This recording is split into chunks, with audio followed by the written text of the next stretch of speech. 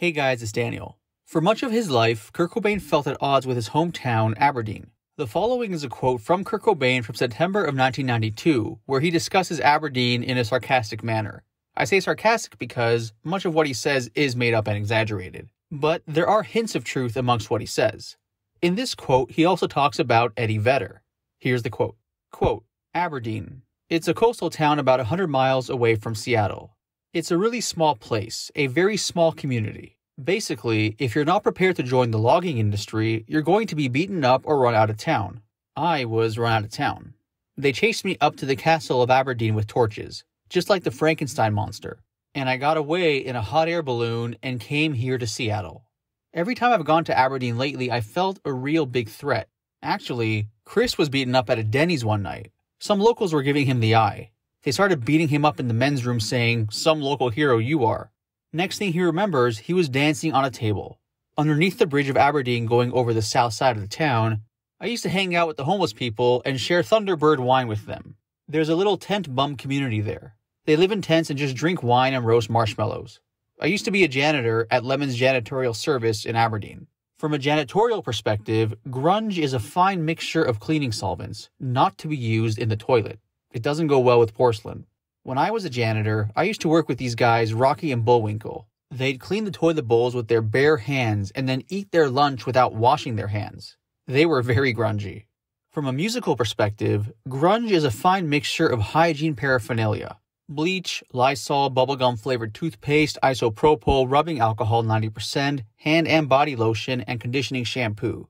In terms of grunge, I'm bowing down gracefully and taking off my crown and giving it over to Eddie Vedder of Pearl Jam. He's now the representative of the youth of America, because he stole my look, and he uses it better than I. End quote. It's well documented that Kurt didn't like Eddie Vedder, at least not initially. During the 1992 MTV VMAs, Eddie Vedder and Kurt danced backstage, and during their dance, Kurt complimented Eddie. The following is a quote from Kurt Cobain where he discusses what he said to Eddie Vedder during their dance. Quote, I stared into his eyes and told him that I thought he was a respectable human. And I did tell him straight out that I still think his band sucks. I said, after watching you perform, I realize that you are a person that does have some passion. It's not a full contrived thing. There are plenty of other more evil people out in the world than him, and he doesn't deserve to be scapegoated like that. End quote. Regardless of this, however, that didn't stop Nirvana from pranking Eddie Vedder. This prank happened on Eddie Vedder during the making of the In Utero record in February of 1993.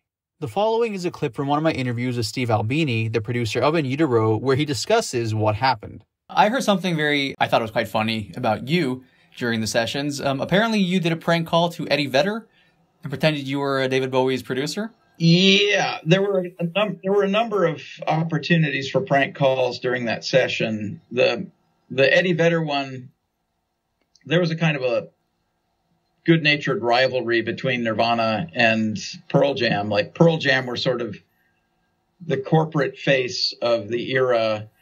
You know, the band was kind of assembled from constituent parts and was shopped as a product, and then it was very much an industry creation, as it were, whereas Nirvana were a grubby band that played in all the punk bars and worked their way up, sort of incrementally worked their way up to a position of status, and where their audience just grew organically because they kept playing in front of more and more people, and more people were responding to them. And so there was a contrast there between the sort of working musician underground, which I felt like I was a part of, and which Nirvana were a part of, and where we had a common peer group, and then this sort of industry creation, which was at odds with their ethics and their aesthetic. So there was a bit of a rivalry between Pearl Jam and Nirvana in that regard. Yeah, it was just a sort of a spontaneous spoof called Eddie Vedder, and I said that I was Tony Visconti. Tony Visconti?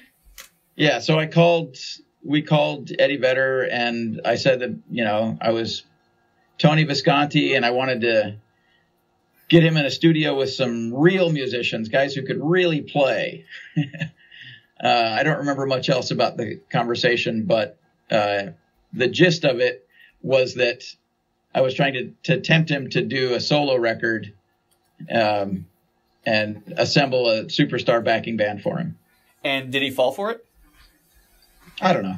I mean, he indulged me, but I couldn't tell if he was indulging me because he thought I was really Tony Visconti or because he didn't want to take the bait on something that might have been a prank call.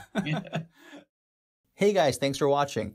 If you like this interview I did with Steve Albini, make sure to subscribe for more because there is a lot more to come.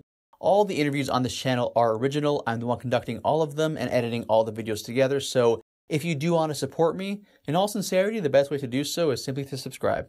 Thanks for watching.